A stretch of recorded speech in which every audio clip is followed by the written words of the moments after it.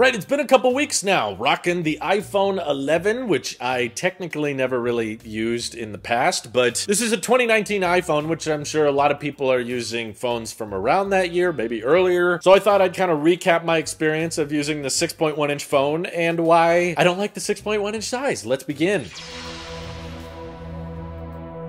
So yeah, okay, now that I have used smaller phones for a while, I'm starting to get more and more annoyed by the largeness of the smartphone market these days. Everyone just wants to go big. Even Apple, like, is getting rid of the mini iPhone next month, which I'm disappointed by, but I should at least be grateful that the iPhone 11 still has the rounded chassis design, and after using squared-off iPhones for a while, and now going back to the older ones with the rounded chassis, I'm starting to realize that this is far more comfortable. Like, it doesn't cut into your hand as much, and I don't feel like my hand gets tired or strained as easily as it did back when I was using a 13 Pro Max. Much sharper edges, way heavier, way bigger of a phone. And yes, there's advantages that come with bigger phones, like better cameras, better battery lives, but I think what I've just kind of realized after downgrading to older phones so many times now is that a lot of us just use our phones for the basics. Even a techie guy like me is spending most of his time on his phone, like checking email, texting, browsing Twitter, managing banking apps, and all phones these days can kind of cover those basics really well. And the only edge cases I was bumping up against back when I was using the iPhone 10 was like limitations of the A11 chip, because I do use my phone for work. I do make a lot of video thumbnails with it, and I will admit now with the iPhone 11, it has been a tad more convenient when I'm making video thumbnails to have much more screen real estate whenever I'm assembling text with pictures and backgrounds and everything. I use an app called GoDaddy Studio, and yeah, I could get by with it on the iPhone SE2. It got the job done, but on a 4.7-inch display, it was a little bit constricting, and now that I have a larger screen, it feels kind of like I've made it full circle, to be honest with you. Like, this doesn't honestly feel all that different of an experience from my 13 Pro Max, because I guess I've used smaller phones now, and I went back to having the home button for a while, and now that I've gone back to having Face ID, I'm reminded, yes, I love Face ID, and yes, gesture control is so much more satisfying and so much more fluid, and ultimately, we spend a lot of time arguing about which phone size is best. Like, I want the biggest possible screen, and I want the smallest possible screen, and what I've realized is that most people, depending on the size of the screen, they will just hold it at a different distance, you know, like adjusting the screen size in Vision OS. You're gonna pinch and move it back and move it forward. We kind of already do that with our arms, you know. Smaller phones you'll hold closer, bigger phones you'll hold further away. Holding closer is probably not that great for your eyes. I guess my eyes are already screwed up. Even after arguing and advocating so much for 120 Hz ProMotion and still having it on my MacBook Pro, by the way, I have totally gotten comfortable and used to the concept of having 60 Hz and hopefully not letting it bother me anymore. I used to be a real stickler about that, but you know, my Apple Watch is 60 Hz anyway, and so many screens in our lives are capped at 60 Hz by now, so it took some therapy. It was not easy. It took several months to convince my eyes that it was okay to look at a display that was not 120 Hz, and thankfully I have done it. Now this just feels gorgeous, and I'm reminded how little I care about OLED, actually. Like, the iPhone 10 has a gorgeous display, don't get me wrong, but when I switched to the SE2, the most noticeable thing about that screen was how much smaller it was and square. You know, it wasn't all rounded in the corners anymore, but it wasn't so much the LCD. I feel like maybe if you watch a lot of YouTube videos in full screen, that comes up more, but I typically don't. When I watch YouTube videos, I will fill the entire display and pinch in a little bit, or I'll be doing picture-in-picture, in which case having those black pixels go all the way off doesn't come up a lot, and yes, it's much more noticeable if you do an OLED side-by-side with an LCD, but truly, the Liquid Retina display, even though Apple doesn't really make these anymore, it's still gorgeous. Like, it still looks wonderful, and I still catch myself, like, admiring the design of the iPhone from time to time. I still kind of miss this notch. I've realized that it cuts in less on content than the newer iPhone 13 and 14 notches, which are narrower, but they cut in deeper into content, and even more so with the dynamic island. So, honestly, like, it just feels proportional. Like, I understand why this is the go-to 6.1-inch screen size that everybody is so comfortable with, because it's like right in the middle, which is not really in my character. I switched to this phone because it was the most convenient for the family, but I've grown to appreciate how, like, okay, it's not too small and it's not too big. This is what most people choose. Like, my cousin is still rocking an iPhone 11 as well. And one thing that I've really appreciated about both the SE2 and this phone is the aluminum chassis. A lot of people prefer that glossy stainless steel deal on the edges, but I hate how much oils and fingerprints and smudges it collects. I feel like I'm constantly cleaning it, whereas this, it's kind of like inversed. I'm not worried about the aluminum chassis, but I am always trying to clean the glossy glass on the back, which was not a problem back in the 13 Pro Max days, or even on the SE2. When you have white glass, it tends to cover up those oils and smudges a lot better. But in terms of like day-to-day use of the phone, I absolutely noticed the superior battery life. In fact, because I got so used to the crappy battery on my SE2 and my screen on time is not incredibly high anymore, maybe because I'm traveling and I'm visiting family and stuff, but like I will sometimes get done with the day and it's pretty late and I'm like, oh, what's my phone battery at? And it's like 80%. And this is not even like, relatively speaking, that amazing of a battery life anymore. Most of you guys love talking about 11 Pro Max battery life or 13 Pro Max battery life, 14 Pro Max. Those are the battery champions in the smartphone world. This one is probably about the same battery life as say a 13 mini, which a lot of people complained had a bad battery life, and I'm just like not even getting through half of this thing in the day. Maybe it's because I just don't use Siri. It's probably wasting more battery than you realize. But probably the biggest upgrade by far between me going back to the iPhone 10 for a while and then the SE2 has got to be this camera. Like, oh my god, I forgot how insanely good cameras were from even 4 years ago. Like, yes, I'm sure they got much better with the 12, 13, and 14 series, but I still take videos and pictures with this thing that absolutely amaze me. I'm just like, dang, they look so sharp. I can lift subjects right out of those pictures and use them in thumbnails, and it's great for selfies. I love that I finally have that ultra-wide front-facing camera again. I really did miss that a lot on the iPhone 10 and SE2. It's like, oh, we can't all fit in the picture. Let me just turn the phone to the side and boom, it zooms out. And I haven't used the ultra-wide on the back all that much. Honestly, I could still probably get by without it. I'm mostly referring to the main sensor. I guess maybe my eyes were tortured. I guess, what's the opposite of spoiled? Like, they were brutally assaulted all the time with the terrible camera quality of the iPhone 10 and SE2. I still thought they were fine. I did a ton of videos using those iPhones as my main cameras while I was traveling, and I thought it did fine. Like, it got the job done, and they were high resolution and high frame rate and everything, but I think what the iPhone 11 has reminded me is that that's what you should stop focusing so much on. It's not so much about the resolution and the frame rate. It all comes down to just how good is the sensor, and you can actually capture really amazing videos and pictures even with just a 1080p resolution or 30 frames a second. As long as you have an amazing lens and sensor that's capturing all of that data, resolution and frame rate can kind of just somewhat get in the way. You know, if you've got the internet and computational performance to handle it on your computer, sure, having 4K at 60 FPS, it doesn't hurt anything. It's not like it makes the quality worse by any means, but it does fill up your storage a lot faster, and this is a 64 gigabyte iPhone, so I've actually more recently been switching all of my video recordings to 1080p at 60 because that saves space compared to 4K. And honestly, like, I've sent videos to people, I've uploaded vlogs, and I haven't noticed a massive difference. Like, the camera quality is still just really, really incredible, and I'm happy with it. And I've discovered that maybe I've been dwelling too much on the resolution, and I should just focus much more on the light and how it is captured in this amazing lens setup. Ultrawide is still kind of nice to have, but it's so much softer, and there's still a lot of pixelation on the sides. And honestly, back when I reviewed the iPhone 14 Pro Max, I still kind of got that vibe whenever I switched to the ultrawide lens. It's not that it's a bad camera per se, it's just that the main lens always looks so much sharper and more vivid that I never want to use the ultrawide lens because I know it's just going to look so much more compromised. I'm still honestly not a fan of this camera bump design though. This totally looks like something that was, I guess, to keep it more consistent with the 11 Pro series with the stovetop camera bump. And it's funny to me that in 2019, Apple came up with that camera bump design, and in 2023, we're coming up on 4 years later, they're still probably going to be using that same old triple camera design bump on the back. It's only gotten bigger and thicker and everything, but I've honestly never been a fan of it. It increases the amount of camera wobble, and I would personally rather the phone just get thicker on the back, or at least turn the camera bump into a visor Pixel style so we can eliminate that wobble. But I guess we're not allowed to say anything nice about the Pixel on this channel, right? Because I'm Tailosive Tech, which means my opinions are not allowed to change. But overall, I just want to remind people that honestly, once you switch phones, even if you're downgrading and stuff, it becomes very, very easy to get adjusted to a different size, a different screen. Like, no, this was not my first choice. This wasn't exactly the phone I wanted to use, but I've gotten adjusted to it, and now I'm quite comfortable with it, and I've learned to appreciate it. Like, wow, I got a phone that's really affordable now. You can find them on eBay for for probably under $300 if you look for a while, and you get an all-day battery life, you get a fantastic camera, and you get a chip that is still getting iOS 17 updates. I've been running the beta on here, and it's been slightly buggy here and there, but for the most part pretty stable. It's still gaining new features. It has a great sound system. It's water resistant, and because it was so convenient for the rest of my family to switch to different phones, and they just said, well, no one really wants the iPhone 11, Drew, so can you use the iPhone 11? I kind of want to encourage people to not constantly be looking for a purchase to be a solution. I think that's a